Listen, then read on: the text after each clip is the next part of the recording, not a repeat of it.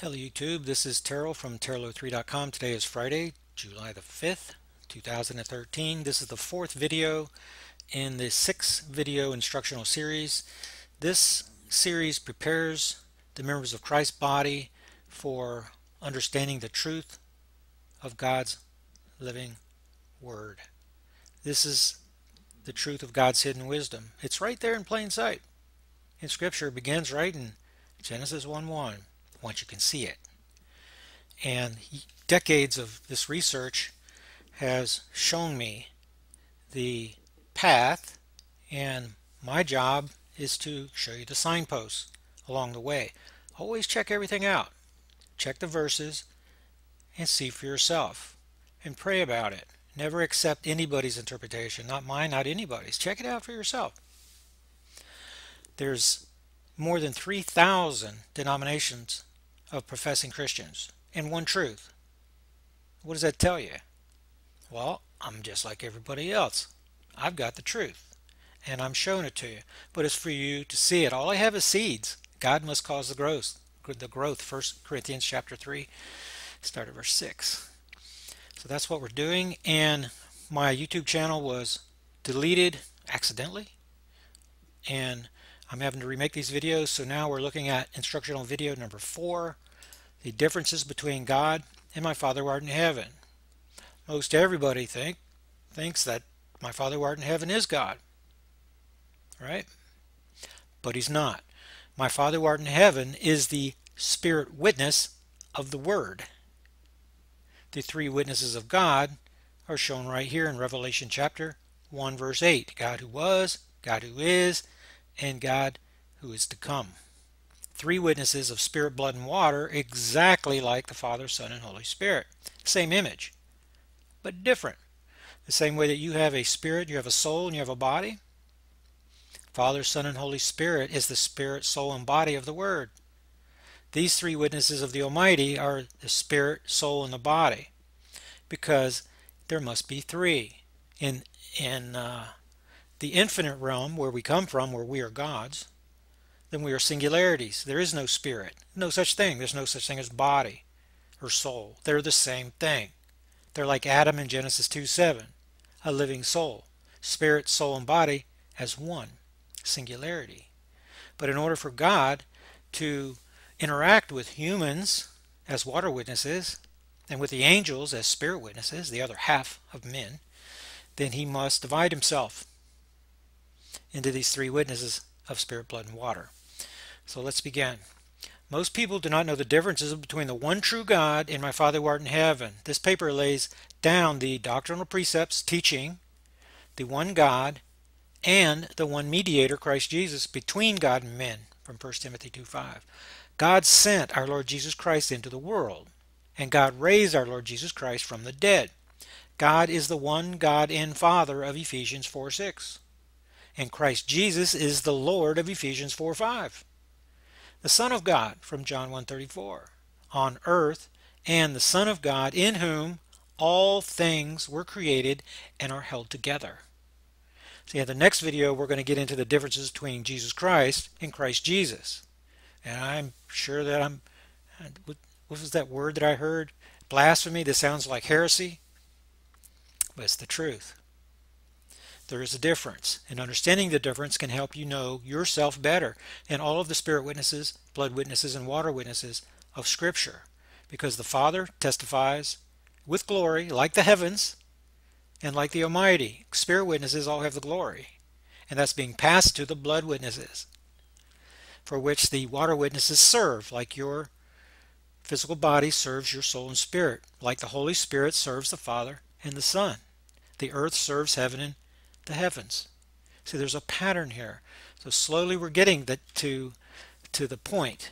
And the point is that you see God's hidden wisdom, and that wisdom is inside yourself. It's indwelled inside of you, those of us who have obeyed the gospel. That's where Christ is. Instead of praying outwards, the God of the world is out there. God is inside of us, in Christ, in us. And that's what the point is. If you believe that my Father who art in heaven is the Almighty, then you have eliminated one from the equation, rather than seeing both, and that there is an intercessor. Christ is the intercessor, and he is the Father, Son, and the Holy Spirit. The man Christ Jesus is the Father, Son, and the Holy Spirit. That's who Christ Jesus is. Jesus Christ is the incarnation of the Lamb of God. The Lamb of God is the incarnation of the Word that's in heaven right now. So Jesus Christ, that's why John the Baptist says that he's the Son of God, that he is the Lamb of God. He's the incarnation of the Word. Jesus Christ is the incarnation of the Lamb, who is the Word of God. Okay, so God's three witnesses are God to come, God who is, and God who was, testifying for the Almighty in Revelations 1:8. God who is speaking in Genesis 1, saying, "Let us make man in our image," which is a triune image, whereby man and woman were created having a spirit, a soul, and a physical body. So even the family is the image of God. The man is the spirit witness, the woman is the water witness, and the offspring, the seed, is the blood witness that enlarges between them.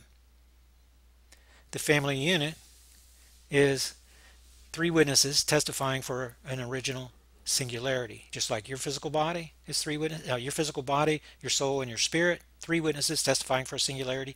The Father, Son, and the Holy Spirit testify for the Word, and these three witnesses of God who was, God who is, and God who is to come testify for the Almighty. One is a prophet, God to come. One is a priest, God who was, he's the water witness. And the king is God who is, knows all things in the now. His two witnesses on either side are water and spirit. So the one that sees the future is God to come. The one that sees the past, God who was. The one that is here in the immediate now, that's God who is. He's the one who speaks. And then these two witnesses are the two that he consults from the past and from the future. The God and Father of our Lord Jesus Christ is the invisible God of Colossians 1:15.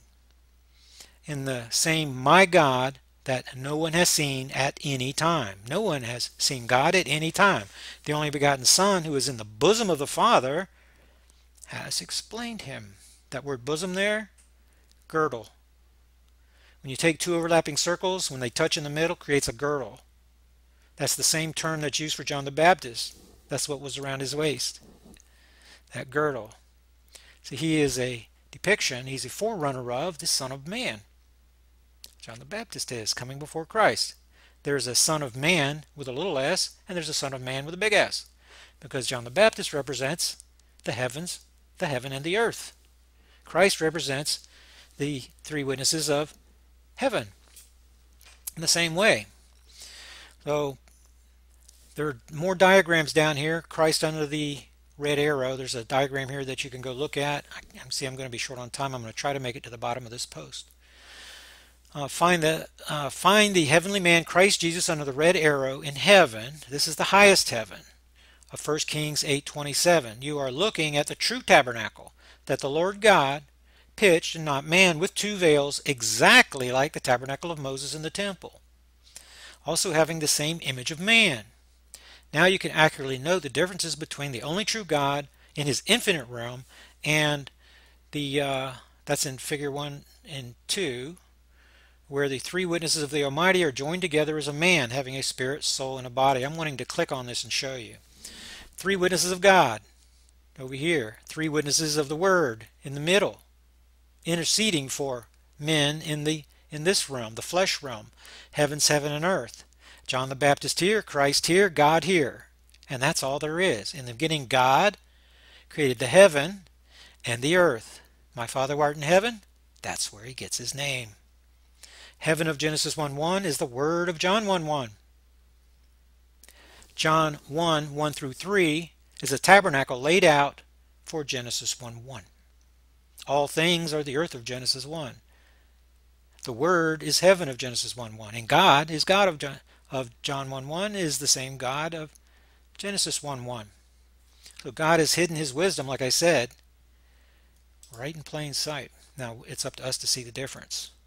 Here is an egg view of what you just saw. God's infinite realm is like an infinite shell going in every direction. The realm of the Word, which is heaven, The heaven of Genesis 1:1 is the highest heaven. The heaven of Genesis 1:8 is just regular heaven of this universe. Heaven is the realm that contains this universe. That's what Christ Jesus is. He's the Father, Son, and the Holy Spirit. So this is an egg format for the tabernacle. This is the tabernacle of Genesis 1:1. You saw it from above. God, the Word, and Adam. God created the heaven and the earth. John the Baptist, Adam is the man of the earth. Christ is the man of heaven. But when we're talking about man, it's not literal walking around men. It's the image of a man, spirit, soul, and body, spirit, blood, and water. Those three witnesses. God is over here. See, his three witnesses are up top. The Word is in the middle, Father, Son, and Holy Spirit. And the heavens, heaven, and earth are on the right. When you turn these up, you get a man of God. Infinite realm, heaven, the highest heaven, right, of Genesis 1:1, and then the earth, this creation. So even heaven of Genesis 1:1 is part of the earth. In the beginning, God made the heaven and the earth. You see? Now you can see heaven divided. See, up here, you can't see the Father. You can't see my Father who art in heaven. You can't see the Holy Spirit because they're a singularity. The Word, singular. God, you don't see God who was, God who is to come. It's just God because he's a singularity. Over here, you don't see Adam. You don't see the heavens, heaven, and earth. You just see the creation. You see the earth. They divide into three witnesses, and this is what you get. When you add the three witnesses together with the original three, you get the number 12. This is one reason that 12 is so important in Scripture. Three witnesses, give them three witnesses. That's 9. 3 plus 9, 12. Okay. Those worshiping the three witnesses of the Word as God are replacing the only true God with something from heaven in violation of the first commandment. You shall not make for yourself an idol or any likeness of what is in heaven. Well, think about it. My Father who art in heaven, he's in heaven. You shall not make yourself an idol or any likeness of what is in heaven or on the earth or under the, or in the water or under the earth. See, God is in the infinite realm. He's there right now. The Word and God are the same thing in the infinite realm. He sent the Word to incarnate as heaven. And then Adam is the Son of God from the infinite realm, killed in the satanic rebellion. He's the one being restored. This is all about Humpty Adam being put back together again. All die in Adam, all are made alive in Christ, so that we can go back to the infinite realm. That's real. These two realms, like the soul and the body, are temporal, temporary realms. The infinite realm, where you are God's, Psalm 82:6, John 10:34, that's where you are God's. And this is dispensational truth for Israel, but it also applies to the members of Christ's body.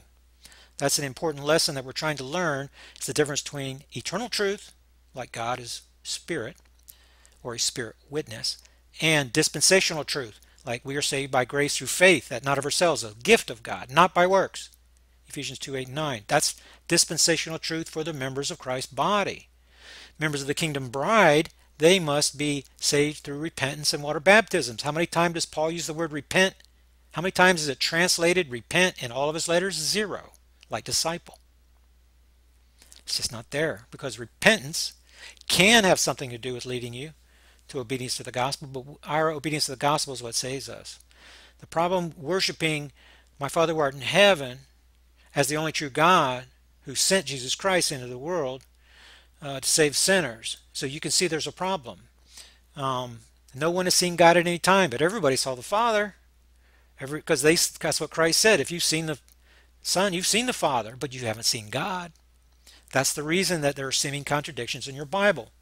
Because we have to understand the differences between God and my Father who art in heaven. The differences between Jesus Christ and Christ Jesus. The difference between heaven and the highest heaven. And the way that we understand that is by identifying them as witnesses of spirit, blood, and water. So that's my post. This is my video for the differences between God and my Father who art in heaven.